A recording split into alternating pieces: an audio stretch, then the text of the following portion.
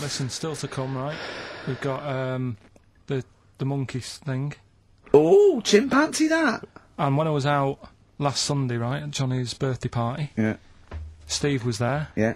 Got talking about stuff, and a debate that we didn't really finish cropped up. It blew your mind, didn't it? Amazing. Oh, I know about this. Steve told me. This is the infinite amount of monkeys. Or a monkey with a typewriter and an infinite amount of time would eventually come up with the works of Shakespeare. Yeah. There was no debate. It's a philosophical, mathematical problem. There's no debate. It's true. It wouldn't happen. No, listen, Karl, listen. Infinity sorts it all out for you, right? An infinite amount of monkeys at a typewriter, right? They do everything. They type everything. Infinity just sorts it all out for you. There's no getting to it and they're going, oh well, let's have a look what they've done. This one's come close. Did Romeo and Juliet? It would do it all. It would type everything ever possible, conceivable. Yeah, but it's a mathematical thing. Well, Infinity we've heard your side of the argument, Rick. And I'll be honest with you, it's a persuasive one. But let's hear Karl, because he heard about this in a pub last week. Yeah, so what's your he's got problem? some strong What's your ideas problem himself. with it? What's your problem with it? well, first of all, right, you're saying it's a load of monkeys. It's not just one monkey that Depends. can live forever. No, wait. It's either a chimpanzee with a typewriter with an infinite amount of time. He would eventually, by definition, mathematically, type everything ever possible. Okay, or it's an infinite amount of chimps with typewriters, and one of them will type it first time. But already that's not right. You either need to have What do one you mean? monkey. What you mean? Let's hear Employment his point. laws. He What do you mean can't- it's not right? Let's hear him out, please. Okay. If it's one monkey Yeah. with a typewriter that's got loads of ink in it and that, right? At least it knows what it's done in the past. It's not. Keep going. Crime.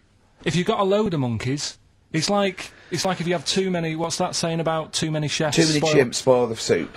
Right. Well, it's the same thing. It's like, well, I didn't tell you to put salt in it. I was going to put salt in it, and it messes it up. Whereas if it's just one, they know what's gone on. So what I'm saying is, honestly, Just leave him go. I can't be bothered. I want Steve. to hear- I want to hear the rest. This blows my mind. He doesn't know what this does to me. It's a mathematical problem. I want to hear the rest. well, it's just I just don't think it will happen. What do you mean you don't think it'll happen? Infinity works it out for you by definition. Well, what's stopping them typing the same thing again? They would. In fact, the problem should be if you had an infinite amount of time that it would type that works for Shakespeare an infinite amount of times and everything else an infinite amount of times. But you know, that's not as. But not Shakespeare. Oh! Shut up, you idiot! Rick, do you know what he said to me? I said to him, I explained it to him. I said, God. you've got an infinite number of monkeys, infinite number of typewriters. They will type the complete works of Shakespeare. He said, have they read Shakespeare? You're an idiot! Play a I said record, no. 'cause I'm not having this They're not conversation. doing it from I'm not memory. having it, because it really, really winds me up. But you're saying they'll do it with no spelling errors. Well, they do it an infinite amount of times. And they do it wrong an infinite amount of times. And they spell the last full stop wrong an infinite amount of times. And they do it and they get one thing wrong in Hamlet wrong an infinite amount of times. They do everything an infinite amount of times. But are they going off a story that they've... Play a record, Karl, because I'm going to knock you out! I'm just saying, Shut up! do they know the story? Oh, They're monkeys! Oh, Christ. No, Right, okay.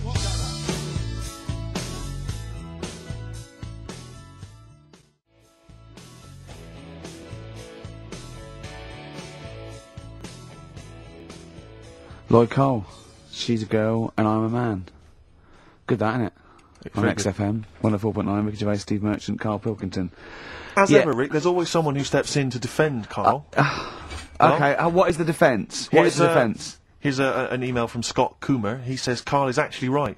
I've got an A-level in statistics and probability. It doesn't matter how long they have and how many monkeys you have. You cannot guarantee they would type the complete works of Shakespeare. Infinity makes it probable they would get it right, but not definite. Yeah. Well, yeah. Yeah, that's what I was saying. No, you weren't saying, Karl. You don't understand it. Infinity sort of sorts it out. That if they do anything, they nearly do everything, won't they? No, I mean, they'll give it a good shot. on that. No, that's not the point. But the I'd point be is this. surprised if they did one page right. Right, listen. It's not to do with consciousness. It's not to do with them aiming. They are just bashing away at the keyboard. It's like they're used to show that there isn't consciousness. They chose the chimpanzee because it can type, presumably, hit the keyboard. It's because they hadn't come across you at the time. Yeah. It's to take out thought out of it. It's to take out reason and trying, right? It's just random. They're saying that if you typed enough things, if the computer was left out typing everything, if you left it for an infinite amount of time, and they chose Shakespeare because there is meaning behind it, and it's difficult to get it exactly right, to show you that infinity would come up with it's not just Shakespeare, it's every novel. It's everything. Fairly eloquent there from Gervais. A quick riposte, please, from Karl Pilkington. No, I'm just saying, what I don't understand, if it hasn't read it, then how does it know where it's going? Listen, right, listen, right, Can I just explain to people, right? Some people have said, oh, why are you cruel to Karl? He drives me mental with things like that. What do you mean, well? Let me just take a breather. How do I do your editing? He keeps coming in the week. You know that I work here properly, in the week, don't I? Yeah. I've got a proper job, yeah? Should be 9 to 5, but I normally get in at about 8 o'clock and work A lot of about people get in 8. 8 o'clock. Working hard, trying to do my job. 3 times this week, I've been rushing around, I walked past my little studio. He's sat in there, alright? Now, because I've got this sort of job, I can get away with it. I said to him, if I was a doctor... would he keep coming to me practice? If you were a doctor, there'd be severe problems with the NHS. Well, imagine that. The standards would have lowered so much if you can arrive at the hospital, you're a doctor. We'll pop in, I'll go to lunch, don't we? We have a little lunch break, don't we? I go, come on, let's go now. He goes, I'm busy. I go, come on, let's go now. He's going, no, you're doing me head in. Well, when I was talking about the monkey conundrum with Karl, he said to me, right, if I had a day off work, and I was, say, watching the TV, and with one hand I was typing a typewriter, would I type Shakespeare? I mean... Yeah, but you see, there's certain things. We were talking a little bit about this stuff the other week, weren't we? When we said you were going on about Einstein, and I said he's not that good. You know, E equals MC squared. You know, it sounds good, but I've never used it. And that. Right? I've never used it. You haven't used 2 and 2 equals 4, Karl. The fella with an apple fell on his head. You know. It could have been anyone sat under that tree. Do you know what I mean? It's just annoying. Lucky. And Newton gets all the credit for his laws of the universe. Well, other people were working whilst he was having a lunch break under the tree. So in a way, it's like he didn't deserve to have that success story. Again, forget the apple and the tree and whether he was sitting down having a lunch break. It's totally irrelevant. Yeah, but what I'm saying is there's certain things that will just happen. You know, it's like, I think we were talking, when we were out eating the other week, we were talking about Noel Gallagher. Well, this is the reason the monkey discussion came up, right? Noel Gallagher... I don't know what to say. I don't know what to say. Rick, I don't want to misquote Noel. I'm like Herbert Lom in Clouseau. I'm going to get a twitch whenever he opens his mouth. I don't know where to start with some of his statements. Well, as I say, this discussion began because we were talking about a quote that Noel Gallagher supposedly gave. Now, I don't want to misquote Gallagher, but the gist of it was that he said, had I...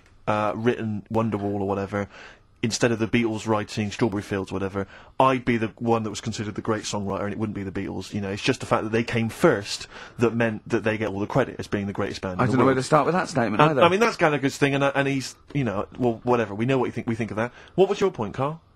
You agreed with him, didn't you? Yeah, I reckon, right, do you know we've talked about putting a baby in a room before and it'll know what colour it is and stuff? If you've got a room that's painted red...